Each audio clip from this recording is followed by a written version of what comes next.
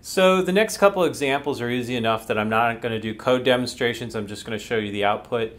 A histogram is easy enough. You just do type equals histogram and you need one x variable. It looks like this. It'll actually show you the height of the bars as you move your mouse along. And you can change the colors, do side-by-side histograms, and a variety of other things in Plotly, and they kind of all work in the obvious way.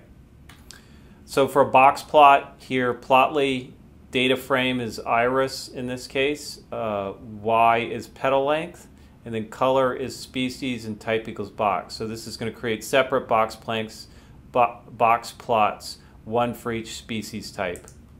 Okay, and here it is, our three species. When you hover over the box, it gives you the values for the box plot. So this is the 25th percentile, the 75th percentile, the median, and then the whiskers extend out to 1.5 times the distance between these two values. That was Tukey's idea. That references back to the normal distribution, the 1.5 times the interquartile range.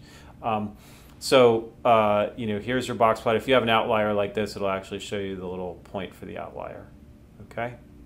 So this can get a little crowded if it's all squashed together like that one. But still, nice plot for almost no effort. A heat map. So a heat map is basically just a graphical display of an image.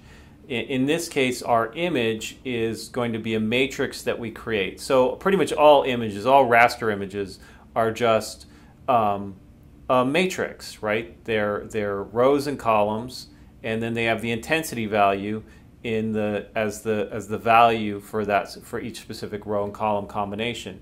So in this case, let's just create a simple matrix where we have 100 rows and 100 columns, and we just fill it in with random normals. Okay, and that's what Plotly is expecting for a heat map. Okay, the Z is just going to be this matrix, and then the type is going to be heat map. Okay, and then when it does that, it plots an image. You know, a heat map is ultimately just an image. Okay, just a raster image. Okay, and the nice thing about the way Plotly does it is as you move your mouse around, it gives you the X and the Y values and the Z values, the intensity values, and then the intensity values are given a color key here on the right, which is quite nice, so you don't have to set that up. Okay, so that is a pretty easy way to generate a heat map, and an interactive one at that.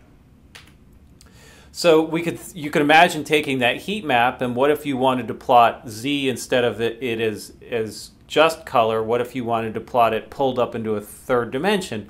Well, that would be plotting a surface. So why don't we create the same data set, this time with different random normals, and then our Z is the same thing. Our type is now surface instead of heat map.